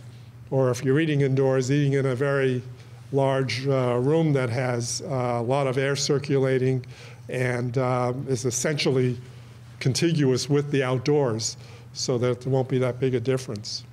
So there are going to be a lot of strategies that can be utilized in that, for that concern. Okay, thank you. And just as a follow-up about those modeling projections, when do you expect that masking and social distancing guidelines will disappear? Like, will we still be masked in public after July 4th? Okay, so when you look closely at the Vermont Forward Plan, which I urge everyone to, during the next 2 months, May and June, we have what's called universal guidance, which includes the masking as it is being done currently. Beginning with the July 4th, it now turns to as a recommended strategy as opposed to a required strategy. And what that means is just what it means, but we still think that that will be a very important factor. Obviously, we look at data every week and every month, and as we progress through these next several months and get towards the summer, we will obviously be updating our guidance and our recommendations to people. But the Vermont Forward Plan already incorporates a transition from the requirement to the recommendation. All right, thank you so much. It's a good opportunity as well with your vaccination cards to remind everyone once you get vaccinated, you get your card, take a photo of it and keep it there on your phone, or take a copy and put it someplace safe. Andrew McGregor, Caledonian Record. Yes, thank you. Good afternoon, Governor.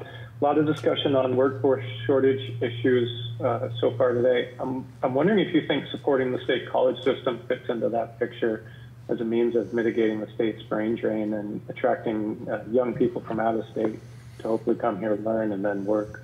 Yeah, there's no one strategy. It's all the above, and certainly the colleges, 90% of those in the state college system are from Vermont.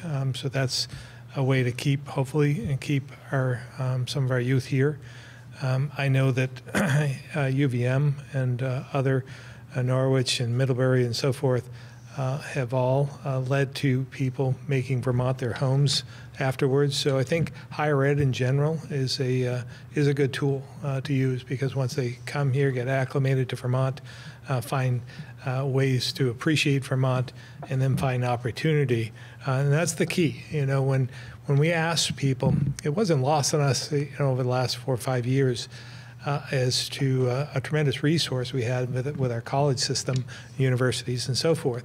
That we had, I think it was 10,000 kids graduating every single year throughout the whole system. And we just needed to find a way to keep some of them here. And when we asked them, first of all, it was opportunity, you know, a good paying career, a good job, something that would keep them here, but as well, decent affordable housing. And that was key. That was almost on everyone's list, was finding that decent affordable housing.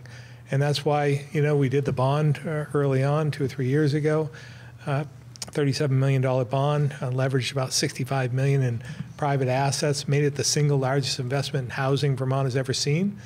And now today, again, as I remarked earlier, my hope is that we would take a portion of this one-time money that we're receiving for recovery from the federal government and take $250 million. That's 2.5 times what we said was the largest investment in housing we'd ever seen 2 years ago.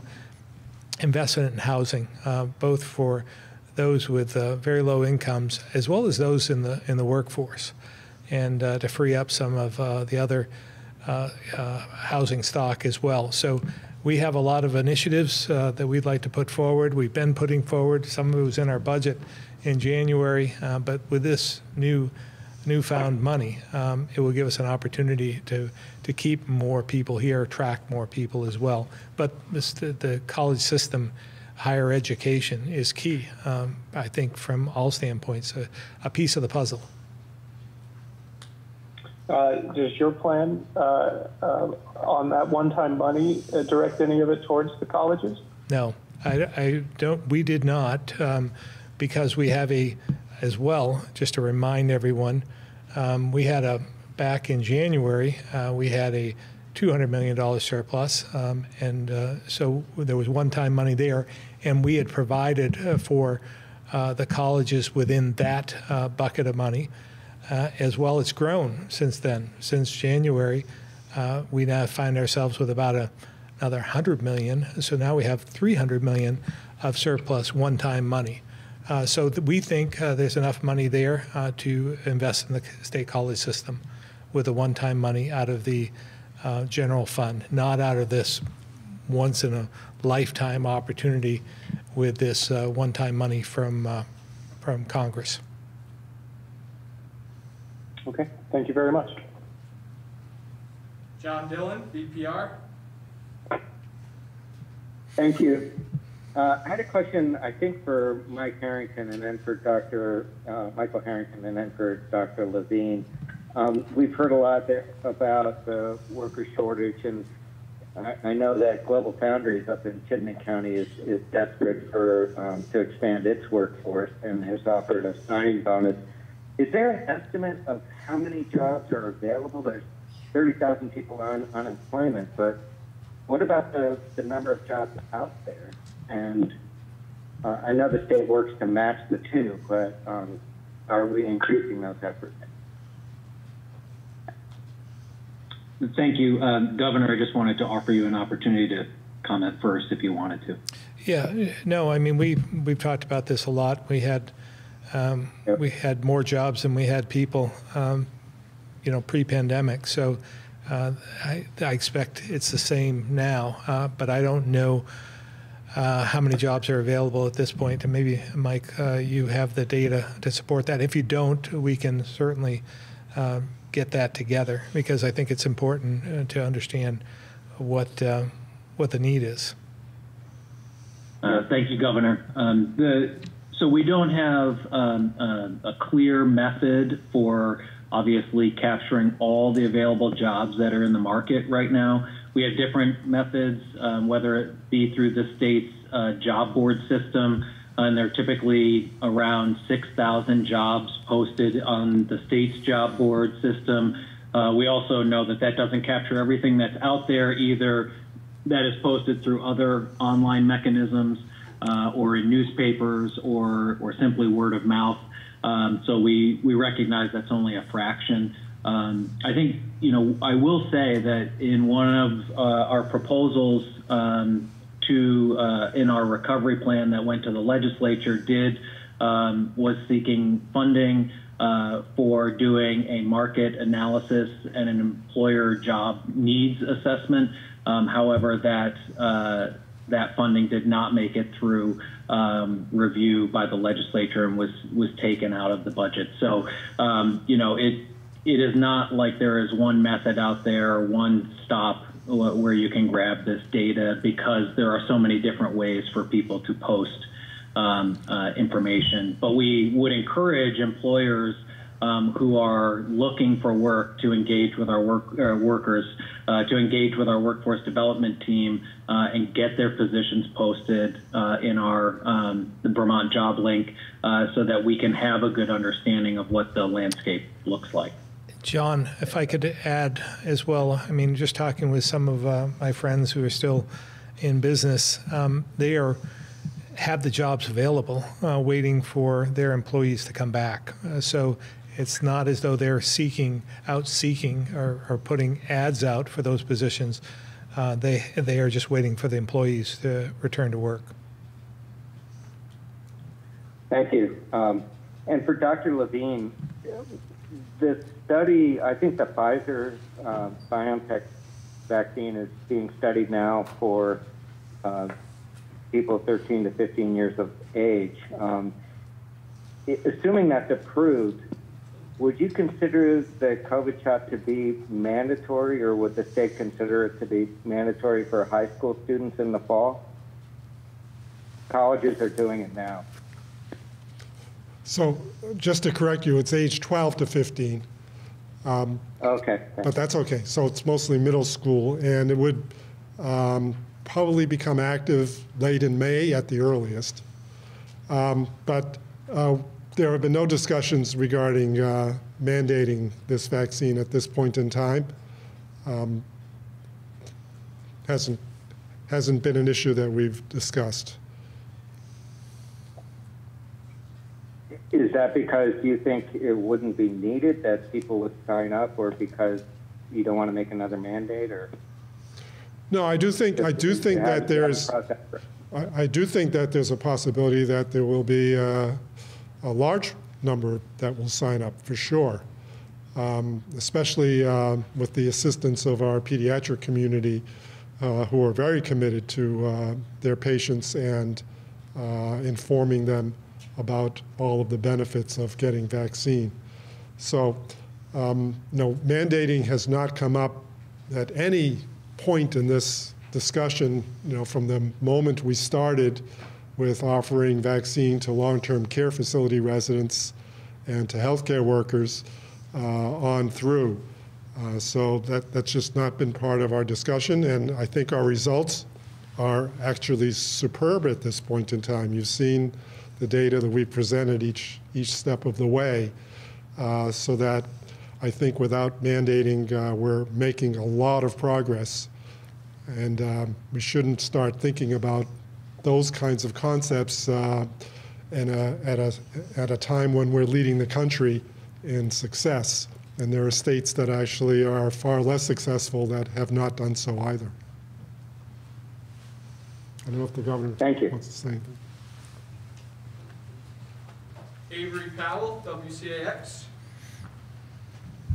My first question is for Commissioner Harrington. We received a tip that there are some technical difficulties going on the Department of Labor website, that claimants are unable to open a new benefit year. Are you all experiencing any issues right now?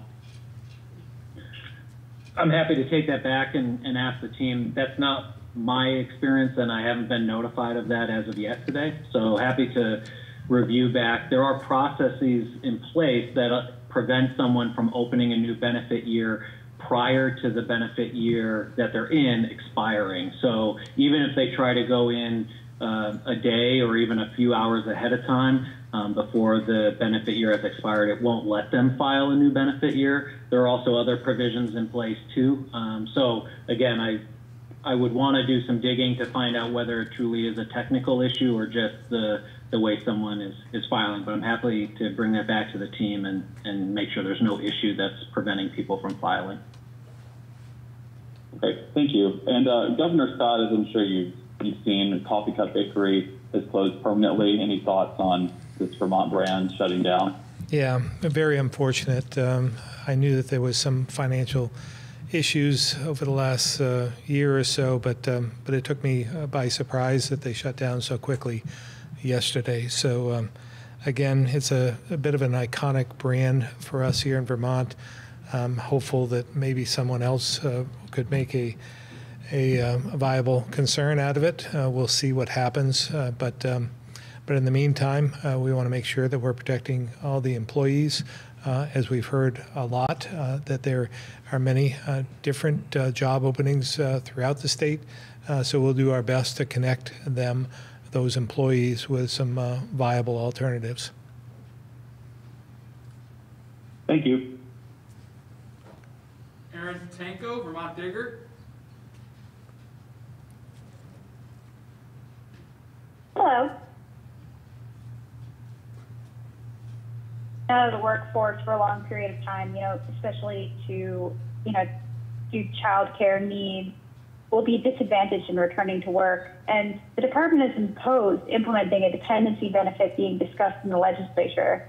Are you targeting any programs at that population to help them out with this job search? Aaron, we missed the very beginning of the question, if you wouldn't mind starting from the top. Yeah, talking about, mothers and parents who have been out of the workforce for a really long time to care for kids are going to be kind of disadvantaged when they go back to work. So I'd kind of like to know how the state plans to help them. Maybe you could just describe disadvantage in what way, Aaron? In finding a position, because as Harrington said, people who have been out of the workforce for a long time might have a tougher time finding a job. We will assist them in any way we can, but maybe Commissioner Harrington would have some further thoughts on that. Sure. Thank you, Governor. There were a couple different comments there that I just want to make sure I hit on. So obviously, there are a number of different opportunities. Just the fact of having someone looking for work and seeking job opportunities is the first step. However, we do have a workforce development division.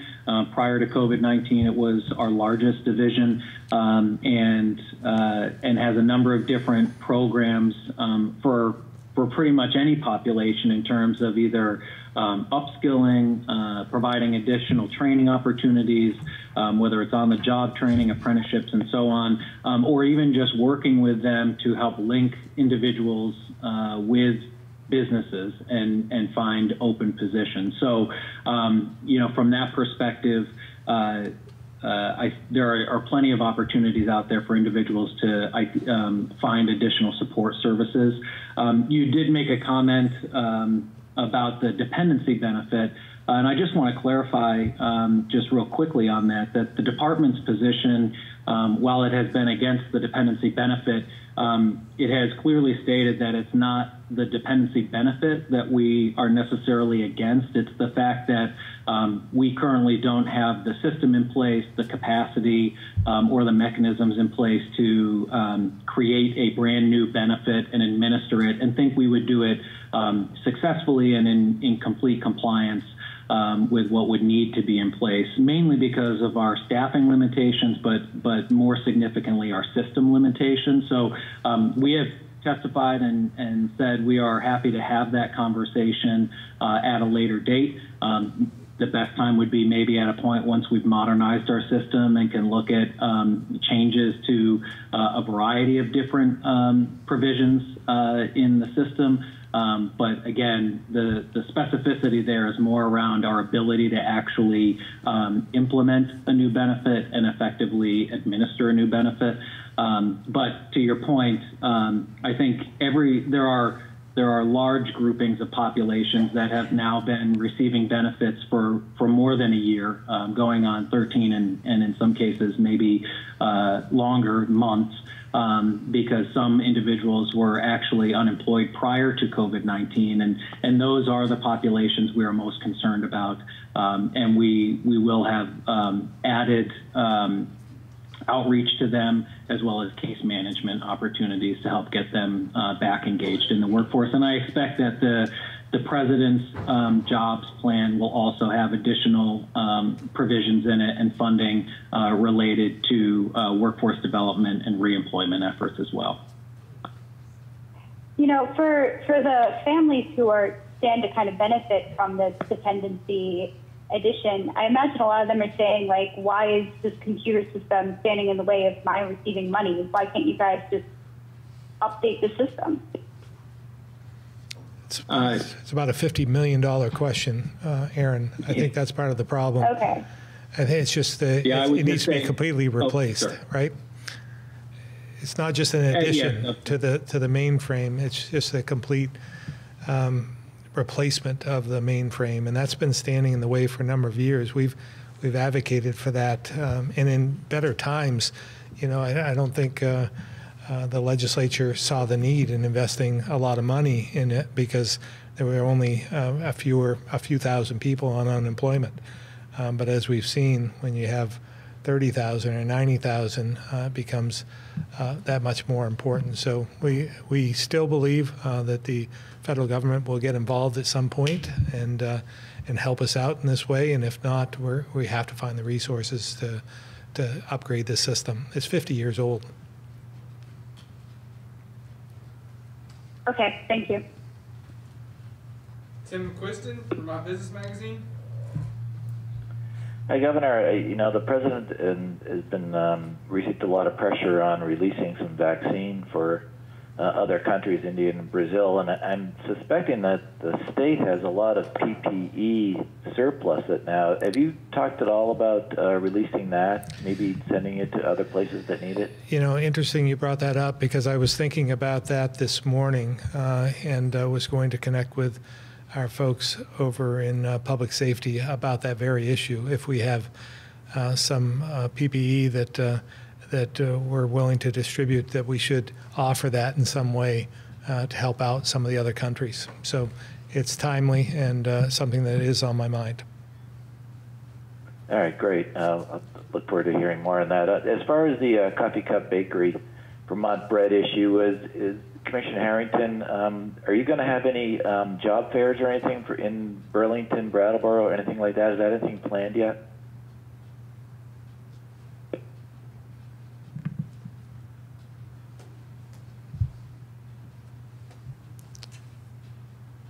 Commissioner Harrington or Secretary Curley? Yeah, I wonder if Commissioner Harrington got pulled away. This is Secretary Curley. The Department of Labor does generally work to do what they call a rapid response, and will host, and at this point it's probably virtual, but job fairs to the extent they can. I also know we've already connected with other employers around the state who have a great deal of openings, who have expressed interest in talking with these employees. So that is a great sign of hope, as well as there are regional development corporations around the state who are all getting together today to try to find a potential buyer for the company, so that, you know, we can keep Coffee Cup in Vermont and operating. So we have a few things that are going on. We all learned of this just recently. It was very abrupt, but it's all hands on deck. And if I could just add, and sorry, this is Michael Harrington. I couldn't get to my unmute button fast enough.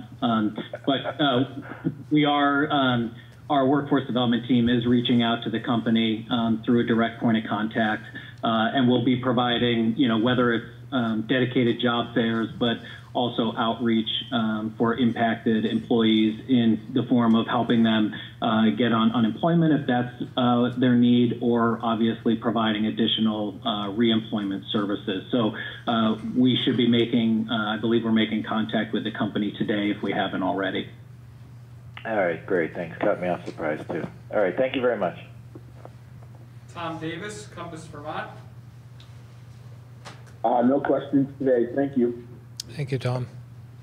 Ed Barber, Newport Daily Express.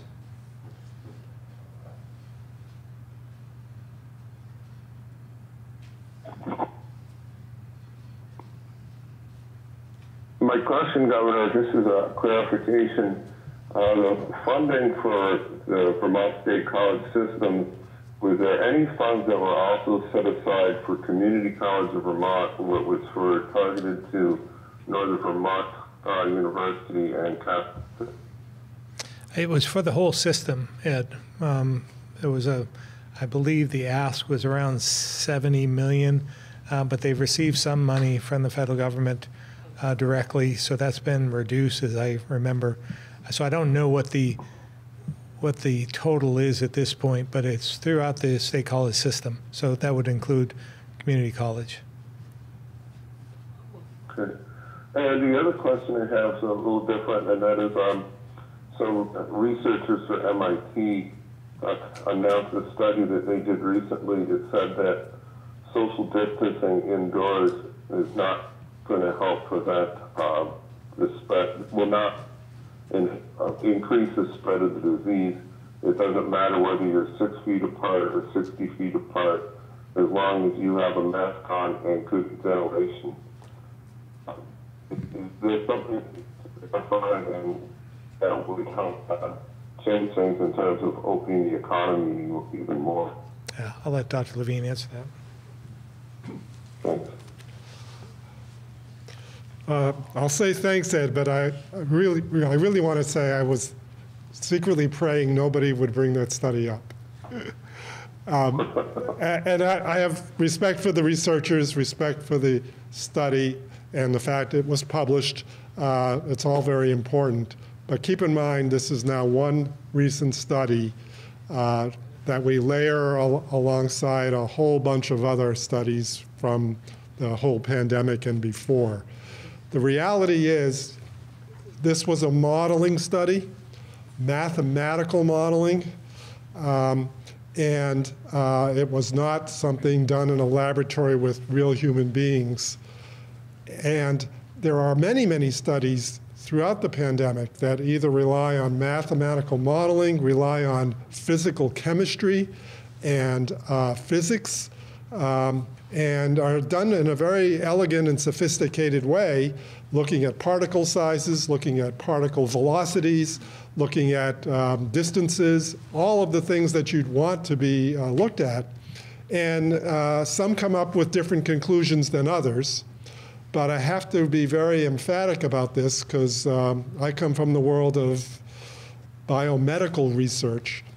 Even when we see studies that we think are really making a very strong point, it's very hard to apply them to the human population unless you have a research study that is then done with human beings to either prove the point or not.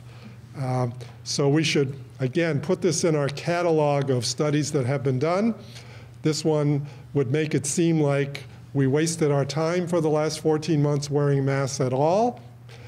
There's abundant, voluminous data that says that's not true. We actually did a lot of protecting of one another by doing this. So we just have to be careful that we don't just look at a study that comes along that especially is based on modeling and not based on real human experience and draw all of our conclusions from that. We need to weigh it in context with everything else. So I don't know anyone that's using that study to get to the rest of your question, pave the way through their reopening process and hasten it in any way. That would be very premature, I would think. Okay, thank you very much. Joseph Gresser, Martin Chronicle.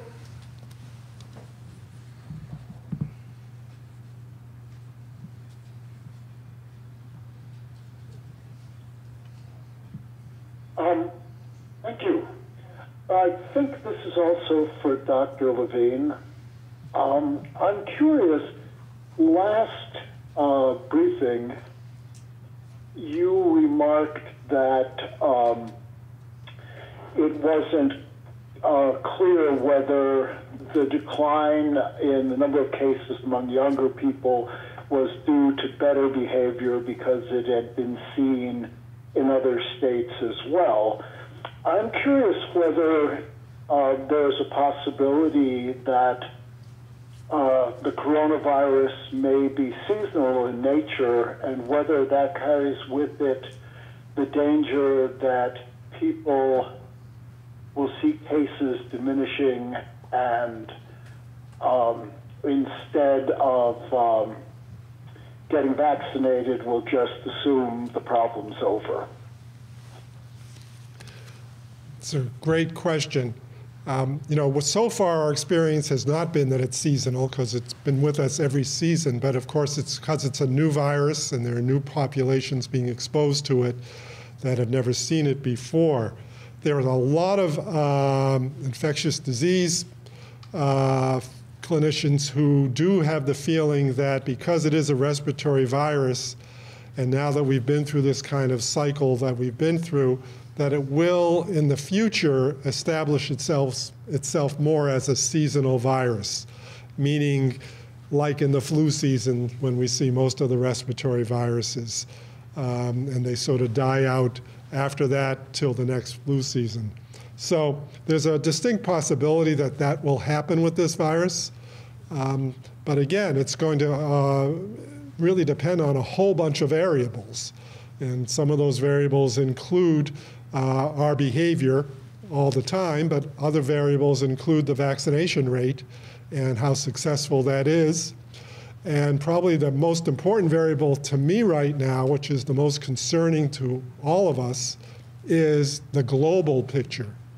Because this virus has now established itself in every continent that I'm aware of, although I haven't heard about Antarctica, so I'm not 100% sure there. But it's been very much in every other part of the world. And most of the rest of the world, if you exclude a few of the Asian countries and exclude Australia, New Zealand, and some of Europe now, has not had vaccine. Or if they've had vaccine, they've had it in such small amounts that it's going to take a long time for those parts of the world to catch up. And it's great that President Biden has talked about providing vaccine as much as he can to other places. But the reality is there's a lot of catching up to do. So I don't know how quickly this could become a seasonal virus just because it's still causing chaos and havoc in lots of parts of the world. Taking off from what you were just saying about the virus in other parts of the world, given the situation in India and Brazil in particular, does that present a real danger that varieties of the virus that are not affected by the vaccine's effects could emerge? And so is this one of those things that there could be a kind of rebound effect just because those places are not sufficiently provided with vaccines? Yeah, so the short answer is yes, but I don't want people to get unduly alarmed. We've often said that the way the virus can develop itself and mutate is dependent on how much transmission there is from one human being to another. And the more we let that pattern of transmission occur, the more mutations will occur, the more variant strains will occur. But the good news is the majority of variant strains seen to date are impacted in a favorable way by the vaccine. And even the one that's the least favorable, the one from South Africa, still has a pretty high rate of becoming responsive to the vaccine, which is great. It's a little too soon to comment on what's going on in India, whatever, because there's just so many cases there, and we don't really know what's going to develop in terms of new strains. Not been told or heard that there are specific strains occurring there now that are of concern, but I think it's a little too soon to state. But again, getting all of this under control worldwide is the key to success for all of us. Thank you very much. And lastly, Greg from the Bennington Banner.